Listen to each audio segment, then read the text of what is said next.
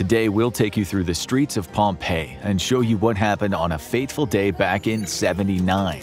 You'll meet Pompeians and experience their seemingly wonderful lives, as well as understand in all of its horror their infinitely hideous deaths. Minus 10 minutes. August 24th, 79 AD, just after midday. The young lovers Decimus and Livia frolic in the courtyard of a friend's house, unconcerned that a puff of smoke was just emanated from Vesuvius, the fire-vomiting mountain of Jupiter, god of sky and thunder. At the back of this lavish villa, Cornelia, a wealthy woman getting on in years, tends to flowers in the garden. Decimus and Livia's best friend Cornelius enters the courtyard, shielding his eyes from the blaring sun. He's obviously been enjoying some wine today.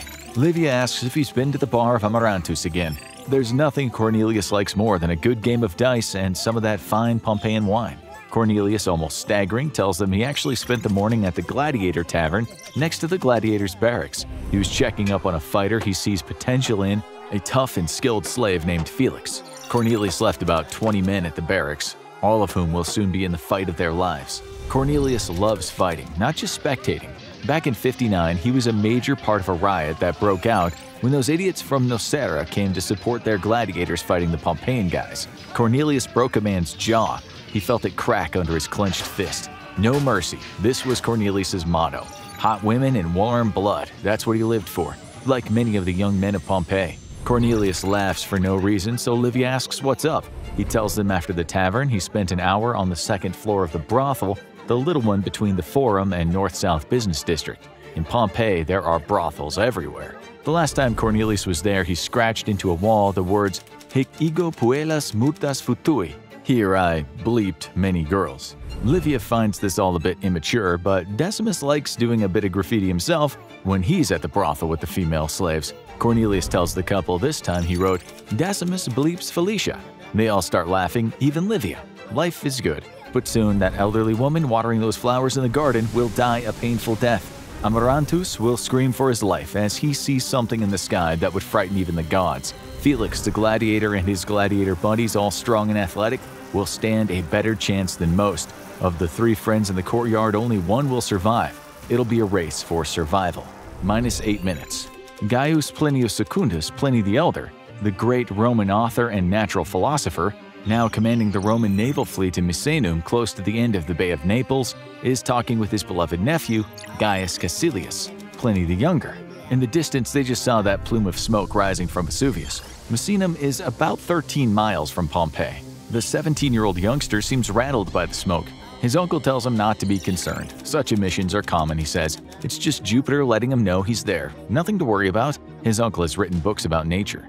The older man has just gotten out of the bath and had lunch. Pliny the Younger's mother is also there, and she too seems concerned about the smoke. Pliny the Elder, refreshed from his bath, picks up a book. Everything's fine, he tells the woman. For once, he's wrong. Deadly wrong. But before we get any further in Pompeii, we have a question for you. Is something interfering with your happiness or preventing you from achieving your goals? Regardless if you have a clinical mental health issue like depression or anxiety, or if you're just a human who lives in this world who's going through a hard time, therapy can give you the tools to approach your life in a very different way. And that's why I'm excited to tell you about today's sponsor, BetterHelp. BetterHelp's mission is to make therapy more affordable and more accessible. And this is an important mission because finding a therapist can be really hard, especially when you're limited to the options in your area. BetterHelp is a platform that makes finding a therapist easier because it's online, it's remote, and by filling out a few questions, BetterHelp can match you to a professional therapist in as little as a few days. It's easy to sign up and get matched with a therapist. There's a link in my description. It's betterhelp.com/infographics. Clicking that link helps support the channel, but it also gets you 10% off your first month of BetterHelp, so you can connect with a therapist and see if it helps you. And because finding a therapist is a little like dating, if you don't really fit with that therapist, which is a common thing with therapy, you can easily switch to a therapist for free without stressing about insurance, who's in your network, or anything like that. So if you're struggling, consider online therapy with BetterHelp. Click the link in the description or visit betterhelp.com/infographics. Thanks again, BetterHelp, for supporting this channel. And now, back to Pompeii. Minus 4 minutes. On this day in Pompeii, there are close to 11,000 people in the city, a city surrounded by walls measuring about 2 miles in circumference. 7 gates allow people in and out of the city. There will be a stampede when everyone tries to get out at once. It's a sunny day. Given the time, many people have just eaten at the Thermopolium, a food joint where many residents have lunch. There are cafes on many of the streets where men enjoy wine and talk about their exploits. The local market, the Macellum, is packed to the hilt. Slaves follow their masters around carrying their goods. Over at the Palestra, the local sports complex, men are boxing, some are wrestling, while others throw javelins and discuses. The swimming pool and gymnasium are almost full. People pray at the temple, some a bit worried about the tremors they've been feeling as of late. The public baths, as always, are frequented by older men who love to tell stories. When work finishes later, much of the town will visit the baths, but only the rich will bathe in the elegant, exclusive smaller baths, the forum baths. The others will go to the Stabium, or central baths, where women and men in separate rooms will plunge into the Frigidarium, cold baths, the Tepidarium, medium temperatures, and finally, the Calidarium, the hot baths. The two theaters are mostly empty. The smaller roofed one is where shows are hosted. The larger one, Cornelius' favorite place, can hold as many as 5,000 people. It's been home to outstanding spectacles of blood, wild animal hunts, vicious executions, and, of course, the much-loved gladiatorial fights. Almost everyone in Pompeii is looking forward to the next one. There's already a buzz in the air. And so it was on that day. Life went on as normal, despite the plumes of smoke and the earthquakes that had shaken the ground over the last few weeks. Eruption. Pliny the Elder puts his book down. Now he seems concerned. His nephew has a look on his face as if to say, "I told you so." Pliny the Elder walks out of the house onto a crag of raised ground, staring into the distance at the expanding cloud that's rising above Pompeii and nearby Herculaneum. This is not right, he thinks. This is serious. It's Mount Vesuvius. Pliny the Younger joins his uncle. What he's seeing in the sky he cannot quite understand. It looks like a pine tree shooting up into the sky, connected to a thick trunk, its branches widening and widening, expanding with what looks like great force. It sometimes appears bright red, but also dark and spotted. Pliny the Elder, an expert in all matters concerning nature, knows this is abnormal. He tells his men to pass the message around the camp. "Get a vessel ready," he says. He invites his nephew on the trip, but the younger man says no, he's got work to do. The writing his uncle had told him to finish. At this point, he doesn't understand the danger of what's happening over there. His uncle is about to have the worst day of his long and illustrious life. Plus 5 minutes. People come out from their market stalls to view the smoke in the sky. Men in the brothels felt the earth shake beneath, and it wasn't anything to do with the women joined to their loins. They've all felt tremors before, but this one feels stronger. Even Decimus, Livia, and Cornelius, usually impossible to perturb, have walked out to the front of the house where the shops are to see what's going on. As they do, their chained dog whines and cowers. Birds take flight overhead as if in retreat from a great storm. The sky is clear above them, but that giant cloud in the distance is growing, casting a shadow over their faces. They're no longer laughing. The gladiators have dropped their wooden practice swords to the floor. A man with a shield takes off his helmet, sweat running down his cheeks into his thick beard. These men are scared of nothing. They see death regularly, but now, some of them are worried. Plus 30 minutes. Ash starts to fall from the sky onto the people in the street. At first it's gentle, but that doesn't stop some of the people thinking about getting out of town. Still, many just stay in their houses hiding from the ash. Some can't go, they don't have anywhere to go. Plus 45 minutes. Ash and white pumice stones are now falling on Pompeii at a rate of about 4 to 6 inches an hour. The pumice, which is between 250 degrees and 280 degrees Fahrenheit, heats the roofs of houses. Entire families are huddled in their rooms waiting for this to stop. They've never seen anything like it. Everything is covered in ash. What many people don't understand is that there's still a chance to escape, but the time to do so is slowly draining away. Plus 120 minutes. Pliny the Elder now believes the people of Pompeii are in great danger. He's getting several vessels ready for what will become his attempt at a rescue mission. He's nervous. The giant cloud is now looming over the land below it. Decimus and Livia are sitting in an embrace, listening to the small rocks hitting the roof. Cornelia, who's unable to run, sits with them. "This has never happened before," she keeps saying over and over again. Cornelius thinks they should get out of the city. He says he can get everyone on a boat and away to safety.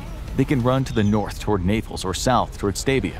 Mountains lay in the east and the Mediterranean is to the west. Cornelius tells them they should either risk getting on a boat or head north. Cornelia says she's too weak. "It'll be over soon anyway," she says, lying to herself. Cornelius isn't sold. He's going. He doesn't like what he's seeing. He turns to Decimus and Livia and says, "Goodbye, my friends. May the gods be with you." He takes off, running through gray clouds, past the chained dog that's now yelping, completely covered in hot ash. Plus 3 hours. The outdoor pools are like a thick soup of water and ash. The gladiators are hiding in the barracks. Not a person is out in the streets, except for those that have had the foresight to understand that this is not going to stop. This is based solely on their intuition. They've never experienced this before and have no education as to what's happening. But they've heard stories they once thought were fiction about fire swallowing the earth. Little did they know the reason their soil is so good in Pompeii is because of former volcanic eruptions. When you live near a volcano, you have to take the rough with the smooth. But they don't know that. They also don't know what a volcanic vent is or that they're about 6 miles away from it. If they run now and they head in the right direction, they can still escape. The ash is thick on the ground. Some of the less stable roofs on houses moan and creak. It's now or never. Make or break, escape or perish in exquisite pain. Some of the prostitute slaves are screaming at the brothel owner. Why aren't they allowed to decide if they want to run? One woman is crying. A dog with which she's always felt an affinity has choked on its chain after trying to break free. It's as if it had a sixth sense. Plus 5 hours. The rocks hitting the town are much larger, about the size of your fist. They pummel the houses. Some people try to run south to the harbor and are struck in the head. It seems the north was a better choice. The bombardment is unforgiving. The heat and ash clouds wrap around those trying to escape, burning their skin. They scream in what is now almost darkness, the sun blotted out by the ash. People drop to the floor in the grips of asphyxiation. The roof protecting Decimus, Livia, and Cornelia gives away. Cornelia can't move fast enough and is trapped in the debris. Hot ash burns the skin from her face. Decimus and Livia run for cover, but each way they turn there's more falling debris. They embrace as they're pelted by superheated rocks. As Cornelius waits at the bay, still looking for the ship, the ash falls on him. The falling rocks smash through the branches of trees. Back in the barracks, those gladiators who he respected so much became trapped in their barracks when the roof collapsed. Felix lies on the ground covered in ash, his sword still clasped to his hand. He's alive, but he's choking on ash. Plus 6 hours. On his ship, Pliny the Elder can see the rocks and ash covering what used to be a beautiful coastline. He can just about make out the people stricken on the shore, waving their hands, hiding from the deluge raining down on them. He orders his men to keep going in the direction of the coast, even as cinders reach the ship, growing thicker and hotter the nearer they approach. He remembers the expression he read about Vesuvius in a book, how it vomited fire. Now that vomit is blasting his ship. God knows what it's like in Pompeii. One of his men suggests they turn back. There's no saving them now, but Pliny can see the people waiting for the rescue ship. Fortune, he tells the man, favors the brave. Steer to where Pomponianus is. Pomponianus is a Roman senator. He's about 3 miles away from Pompeii in the city of Stabiae. Pliny figures he can be saved. They can all be saved. He has no idea the worst is yet to come. Plus 6 hours and 30 minutes. Pliny reaches Pomponianus and embraces him like a long-lost brother. The ashen stones are still raining down from the sky. They'll get out of this mess, thinks Pliny. He's so sure about this that he even takes a bath to wash the ash off his skin. He sits down with Pomponianus for something to eat, and they plan their escape.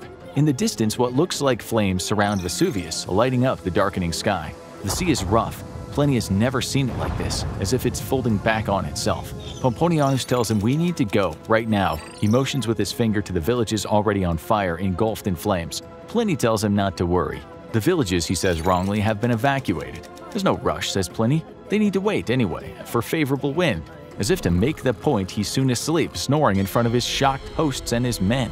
Plus 8 hours. With the buildings collapsed all around them, survivors in Pompeii have no choice but to run out to the fields. Some of them fasten pillows to their heads, screaming as their bodies are whacked with stones. Many collapse, having traversed only a short distance from their houses.